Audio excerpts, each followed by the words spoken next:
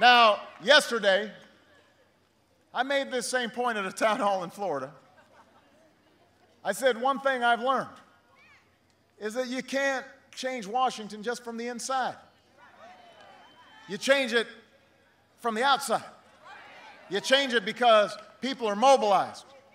You change it with the help of ordinary Americans who are willing to make their voices heard, because the decency and the goodness and the common sense of Americans, that's what moves the country forward. Now, for some reason, my opponent got really excited. He rewrote his speech real quick.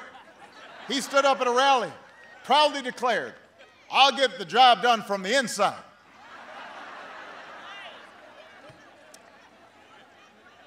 What kind of inside job is he talking about?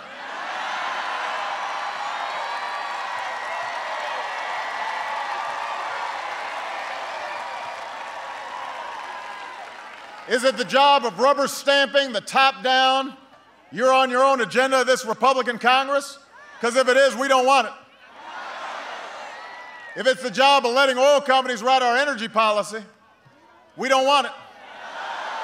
If it's the job of outsourcers writing our tax code, we don't want it.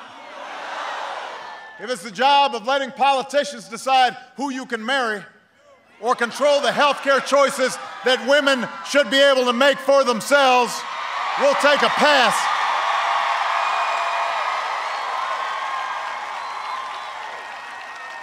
We don't want an inside job in Washington. We want change in Washington.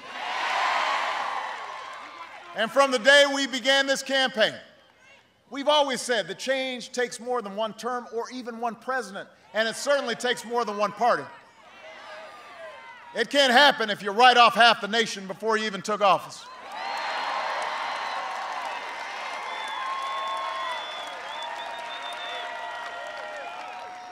In 2008, 47% of the country didn't vote for me.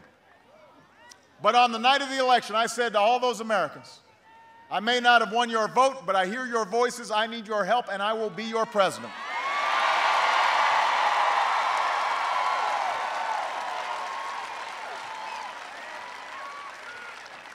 And for everybody who's watching, or anybody here who's still undecided, I don't know how many people are going to vote for me this time around.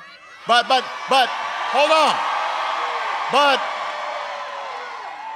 But I'm telling the American people, I will be fighting for you no matter what. I will be your president no matter what. I'm not fighting to create Democratic jobs or Republican jobs. I'm fighting to create American jobs.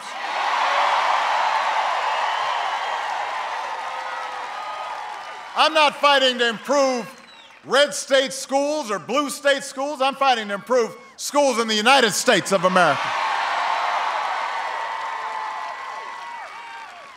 The values we believe in don't just belong to workers or businesses, the 53% or the 47%, the rich or the poor, the 1%, the 99%. These are American values. They belong to all of us.